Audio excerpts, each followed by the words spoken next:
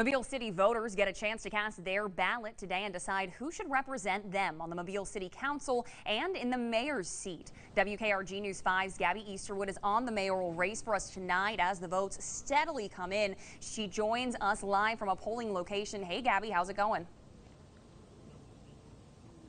Hey Dana, we're here at Bishop State Community College, which is in District 2, and we have seen a lot of people coming in to the community college to cast their ballot, a steady flow of people.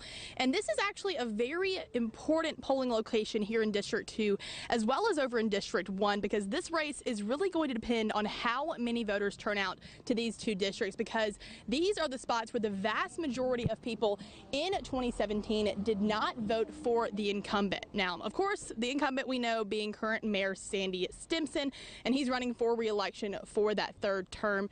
His last term, again, was won in 2017 quite comfortably with 57% of the vote. Now, Fred Richardson is also on the ballot, who has represented District 1 in the Mobile City Council since 1997. Now, 12 of those years as well, he served as council's vice president. Now, Carlos Finley is also running. He's a municipal court judge, and he's been there since 2015.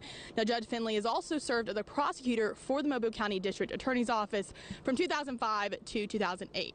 Now, the final two on the ballot for the mayoral race being Michael Young. He was a latecomer to the ballot, and he is also the founder and the co-chairman of the Gulf Coast Mental Health Coalition.